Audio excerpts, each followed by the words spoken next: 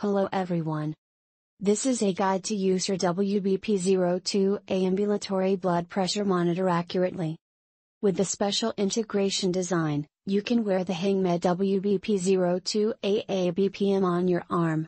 But you have to make sure that you are wearing it in a correct way, otherwise it will cause an inaccurate result. Step 1. The cuff size. Select the right size cuff and wrap it on the upper arm.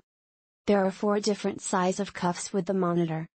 Always remember the arrow sign index should be between the maximum and minimum of range. If not, change to a bigger or smaller cuff. Step 2. The position of the cuff.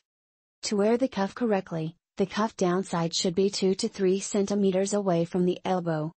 Always make sure the artery sign is above the arm artery. And the cuff tube should be upward.